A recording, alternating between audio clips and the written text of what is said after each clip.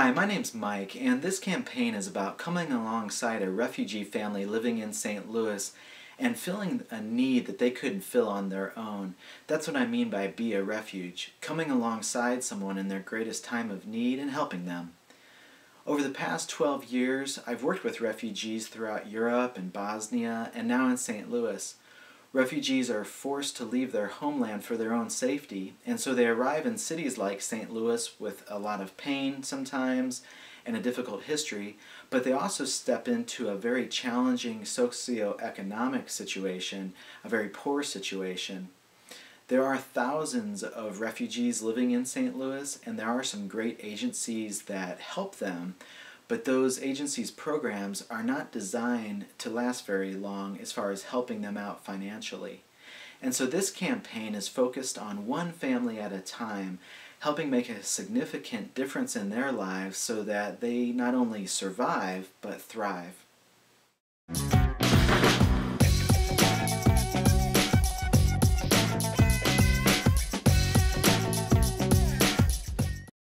My name is Warku Garamau. I am the founder and director of Rise Together Ministries, a public charity organization that helps refugees and immigrants to be better here in St. Louis.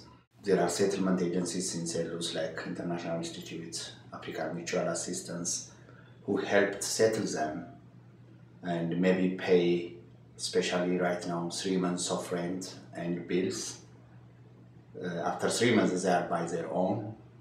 We come in and help with furniture, emergency assistance, clothing, and some other needs as the needs arise. To help them have a jobs, there is no good transportation in St. Louis, so people have to spend between 1 hour to 3 hours just commuting from home to work and from work to home if they find the job. I think there are family situations that needs a lot of help with a child being sick. Tomorrow, for example, I'm going to one family to take their children to hospital because there is no other transportation, there is no other interpreter. So we are helping in those gaps, and when it's winter, there is cold, they need a winter jacket, they don't have money to buy because they don't have a job. We have to help many times, even in the bills. A 200 electric bill, International Institute may pay 150, we have to find $50 for them, even during those 3 months. So only on the food assistance it's a little bit better, but not enough for everybody.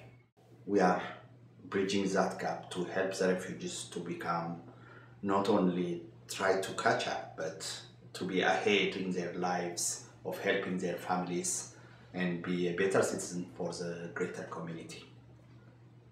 DeBis's commute to his work includes 2 bus routes and 1 train route.